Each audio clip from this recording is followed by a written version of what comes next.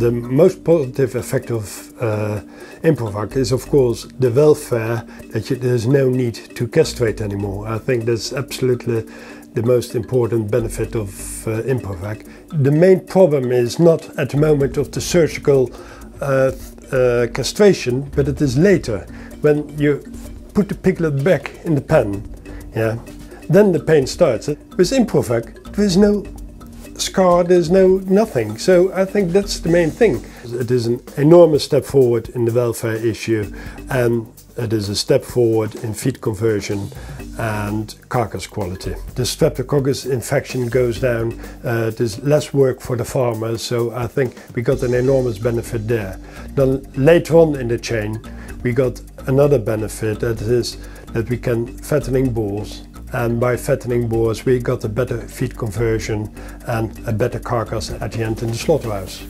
We found in our trial that the feed conversion is about 10% better than in the untreated animals, and especially for the Dutch case there is also a huge benefit, because 10% less feed in general means 10% less manure as well. The support I received from Pfizer was absolutely fantastic, because they got already in other parts of the world, they got so much experience with it. So if I got any questions, what's going on, they knew already the answer, and sometimes they knew already that the question was coming.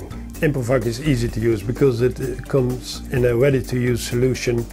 It comes with a safety syringe, and I'm quite convinced we can give the farmers a training so they can safely apply the vaccine into their pigs.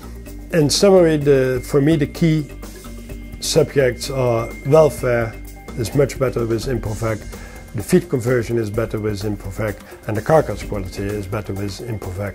So I think those are absolutely the three main issues for me in the practice.